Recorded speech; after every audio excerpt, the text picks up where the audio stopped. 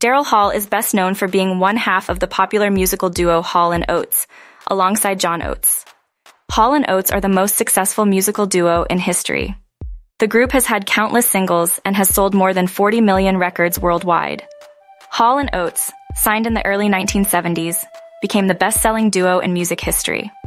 Their fame peaked from the mid-1970s to the mid-1980s, with 6 US #1 singles from 6 multi-platinum albums, including hits like Rich Girl and Man-Eater.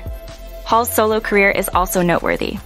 He released 5 solo albums, including Sacred Songs in 1980 and 3 Hearts in the Happy Ending Machine in 1986, with the latter featuring the hit single Dreamtime. His collaborations with other artists have been significant as well, such as his work with Robert Fripp and on Dusty Springfield's album A Very Fine Love. Since 2007, Hall has hosted Live from Daryl's House, an online show where he performs with various artists. Daryl went so far as to seek a restraining order to prevent the sale, and to prevent John from performing some of the duo's songs in his own concerts.